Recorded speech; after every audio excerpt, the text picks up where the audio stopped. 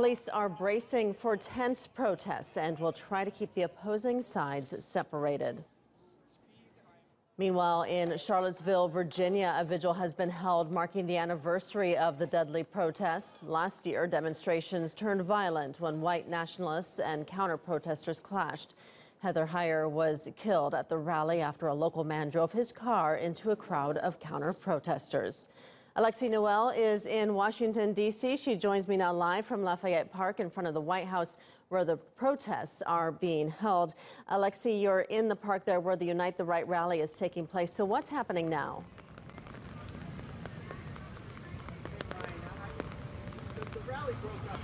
Yes, that's right. Well, the rain is coming down now, and the crowds behind us have begun to disperse. The Unite the Right ralliers were here just moments ago. It was a far smaller crowd than had been expected, and they were here for just about an hour. They took to the stage. There were a couple of speakers. They were, by and large, fairly silent, and were met in contrast by the counter-demonstrators on the other side, making it very clear that today the park was theirs. They were here in force, in mass, and they were their cheers were far outnumbering those of the Unite the Right.